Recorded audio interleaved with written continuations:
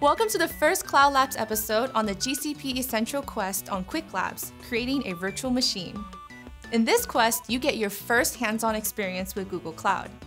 Get comfortable with the basics like spinning up a VM and configuring key infrastructure tools through working with more advanced Stackdriver and Kubernetes concepts. You'll work your way through each lab on Qwiklabs until you have completed your quest and receive your badge.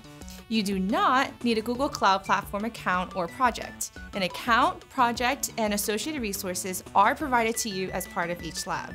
Let's see what this lab is about then. Google Compute Engine lets you create virtual machines running different operating systems, including multiple flavors of Linux, Debian, Ubuntu, Red Hat, and Core OS, and Windows Server on Google infrastructure. You can run thousands of virtual CPUs on a system that has been designed to be fast and to offer strong consistency of performance. In this hands-on lab, you'll learn how to create virtual machine instance using the Google Cloud Platform Console and using the G-Cloud command line, create a virtual machine with the G-Cloud command line, deploy a web server and connect it to a virtual machine.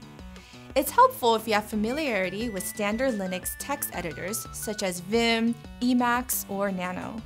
Google Compute Engine is the foundation to Google Cloud Platform's infrastructure as a service.